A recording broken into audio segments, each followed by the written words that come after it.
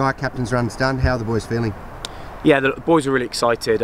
We know we won our best last week. Credit to Worcester, they put in a very good performance. But look, we're just excited to get back on the pitch and show what we're really about this weekend against Sale. It's been a tough week, there's no questions about that. What's been the actual mood at Oval Park?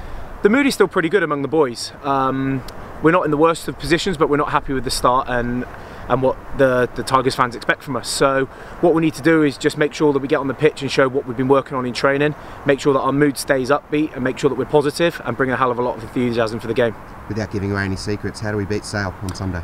So it's all about physicality to start with up front. We have to make sure that we're on top of our game, and then we've got a great set of backs that can put anyone to the sword. So without giving too much away, it's just going to be a very physical battle up front. And we have to make sure that we're ready for Sale. And yourself, how are you settling in? It's been a month now. Enjoying the game? Yeah, I'm absolutely loving it here. It was a big change. It took me out of my comfort zone a little bit, but I'm massively happy that I made the move, and I'm really enjoying myself here at Leicester. Jordan, George Ford, of course Tom Youngs, Mark Bakewell, all the senior figures have been really vocal this week. What's been the message? Yeah, and I think that just says what they are as characters and leaders within our squad. They've stepped up this week, and they've put a few things in place, and they've kind of told us in no frank terms exactly what's expected to be a Leicester Tigers player.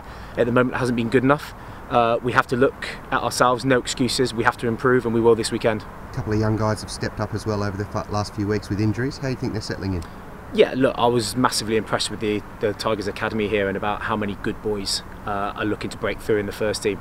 There's a lot of lads that haven't had the opportunity yet, but they will get it soon as well. And the boys that have stepped up are playing well. Look at Ben White starting at 9 this week. Big things to come from him, and as a squad, we're here pushing them through, and we know they're capable of doing the job.